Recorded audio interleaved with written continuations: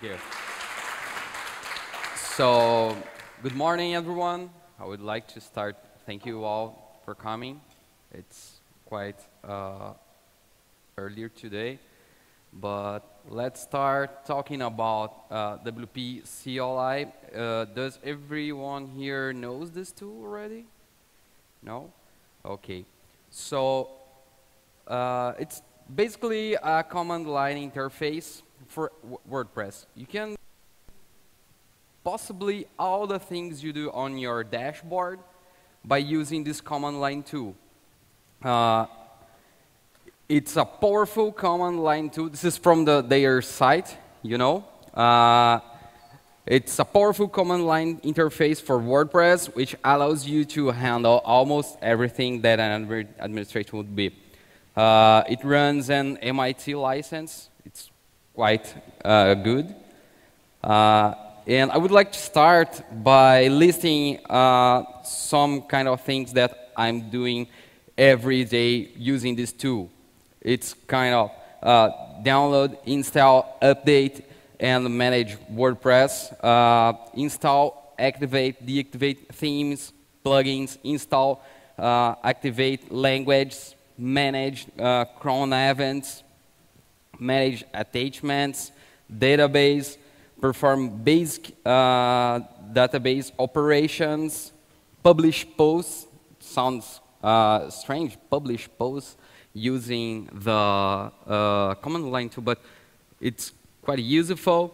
User management, this is quite useful on a day that you need to add and even update a password on command line tool. So you don't need to go inside a dashboard to create or update an user. So you can add, remove, update, load users from a CSV file, which is useful when you need to migrate sites. The requirements to use WordPress CLI, it's pretty much that all we have now on hosting. It's an Unix-like environment. They have support for Cygwin, but please do not install Windows and run PHP or anything else. It runs on PHP 5.3 or later, and WordPress 3.5.2 or later. If you install this version, 3.5.1, it will not run.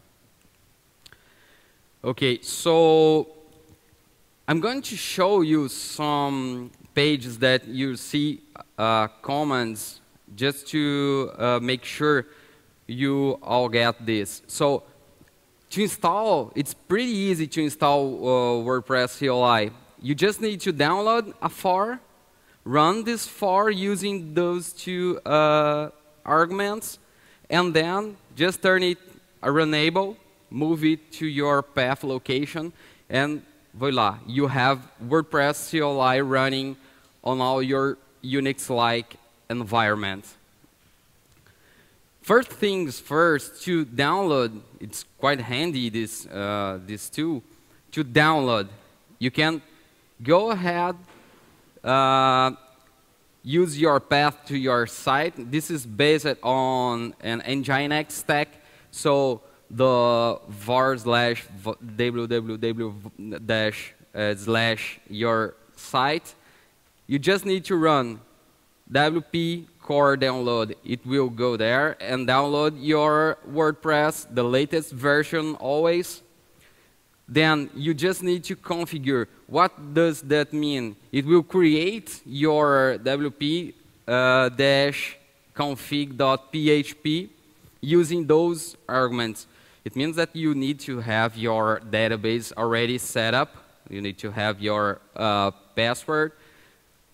The next one here, core install, will install your system using the URL, title, user, email, and password. This is great because you don't need to use the first user as admin here. You can change it. You can use anything. So you don't need to go into your dashboard and then create a new user, and then erase the admin user. To update your WordPress as well, this is how you can downgrade. To downgrade a WordPress site is not so easy without this tool. But using WordPress CLI, you just need to use WP core update, which using just this part will update to the latest version. It's needed it's for the free, it's outdated. To downgrade, you just need to put this argument, version equals the version you would like to have it downgraded, and then put the force here. This will actually downgrade your WordPress version. It's not recommended, of course, but if you want to, you can. And then the last one, car update DB. Even if you include the core update, you might need to run the update DB. So customer don't need to go there and wait the process of database update. With WP-CLI, you can manage the themes without going to a dashboard or even downloading a zip file to install on your system. Here are all the arguments, possible arguments, but I will show you the basic ones. To search themes, it's quite useful. So you can use these arguments and put here the slug, you know. So you will have here some great information about the theme. In this case, Glades, the slug, name and rating on WordPress.org. Then to install a theme, it's pretty easy. Only need to change the search to install, put the slug, and it will download the theme, and then you will have this theme on your system. You can, of course, activate this theme here on your command line. So you're seeing that you don't need to go into your dashboard to do anything. You can also combine the -- activate here, and then it will download and automatically activate the theme. So to list the themes, you can use these arguments, WP theme list. It will list all your themes installed in your system. It will also show you if there is an update available, which is quite handy if you are going to make some maintenance on this site. You know, keeping themes outdated, it's huge security risk for your site. So you can see here, and then you can activate, perform the status. Status is not so useful. It will only show you the author of theme. You can also update a theme. You can also use an update here. So just make sure you get it. The theme activate will change from a default theme to your brand new installed theme, just like this. It's quite easy. To remove a theme, you might need first off activate another theme. So before deleting, it will not allow you to delete a theme already activated, still activated. So you need to activate another theme and then delete. It will deactivate the theme and also will remove it completely from your system. If the theme has been properly coded, it will also remove all the things on your database as well. Just like the themes, you can run almost all the same things using for plugins. It's very, very cool. You can search just like this using a keyword, and then you will see almost all the plugins. You know, it's 1,000, more than 1,000 plugins with this keyword. And here's another great trick. You have these arguments -- fields, which you can use on almost all the things you can list to choose the fields you would like to have on your screen. The fields name are mostly the same name on your database, the database fields.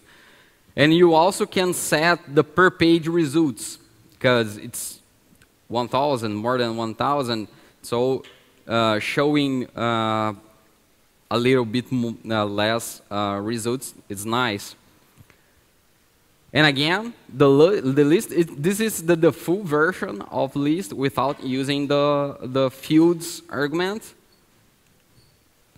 It's also show you if there is an update, the version, and if it's active and inactive.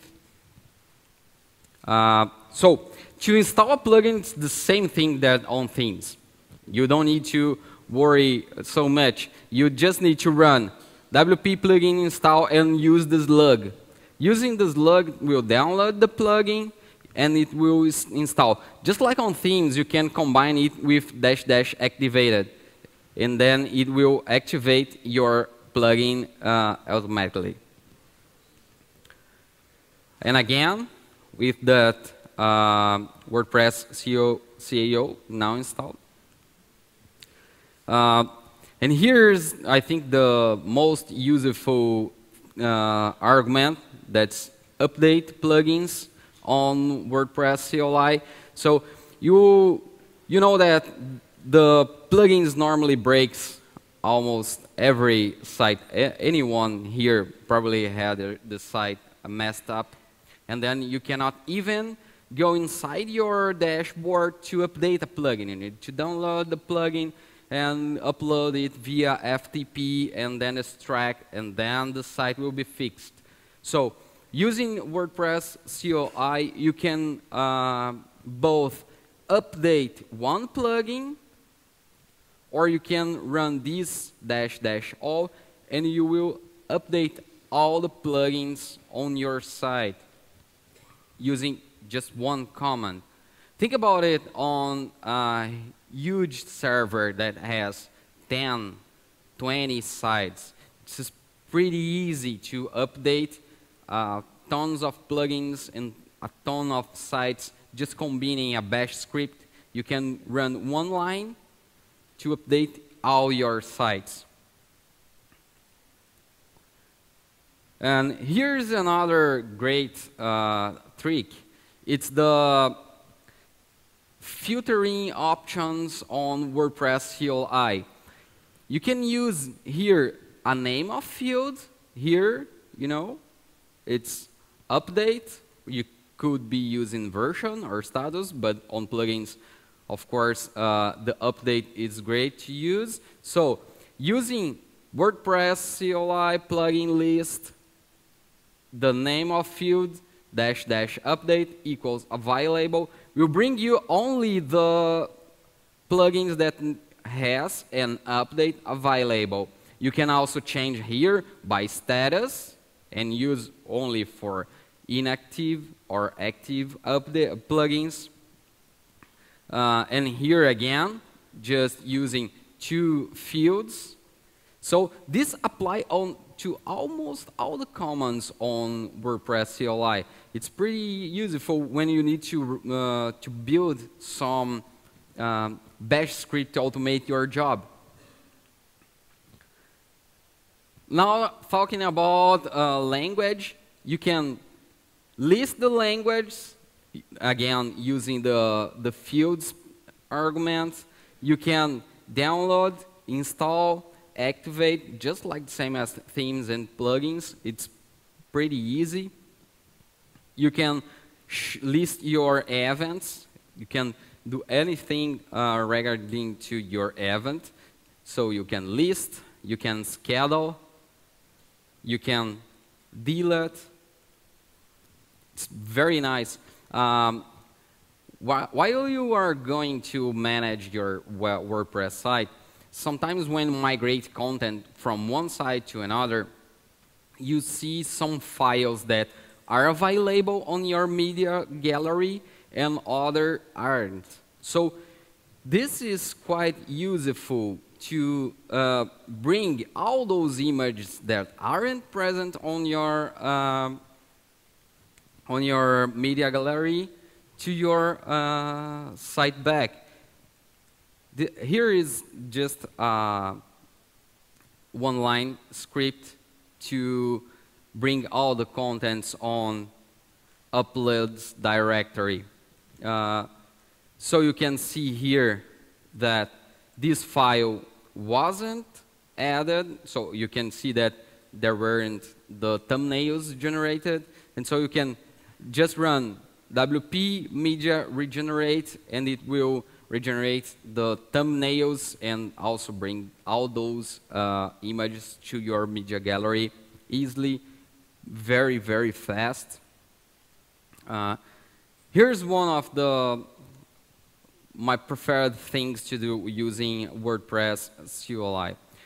While you are need to perform some database interactions on your WordPress using MySQL command line, you need to understand where exactly is the database. You need to know the password.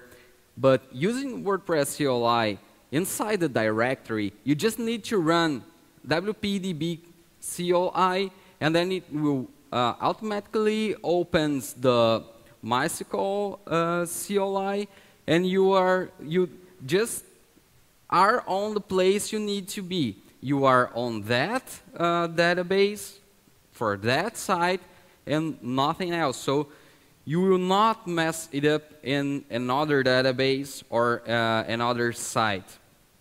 And you can just run all the queries you might need, just like on the regular MySQL CLI. This is another thing very nice, is the optimize. This is the same of MySQL check, if I'm not wrong. It will run the optimize, just like the -- optimize on SQL. To export data, again, this is pretty useful. You can export data, import data, run queries, show the tables, reset your database, and run a search and replace. This is very nice when you are migrating sites.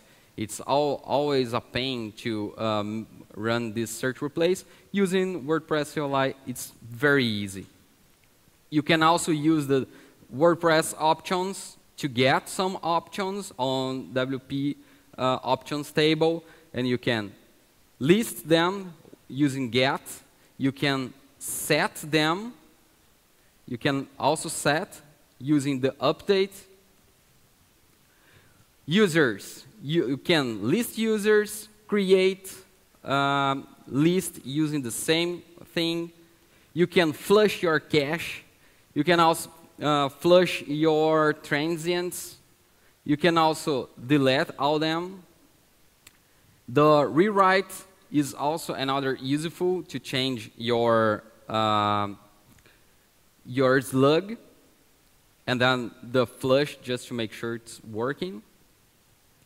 You can list posts. You can create a post. This is not so earlier notice. It's just because the WordPress, when it moves to the 4.4, the WordPress CLI has incompatibilities, but you don't need to worry with this right now. Okay, people? So anyone here has questions?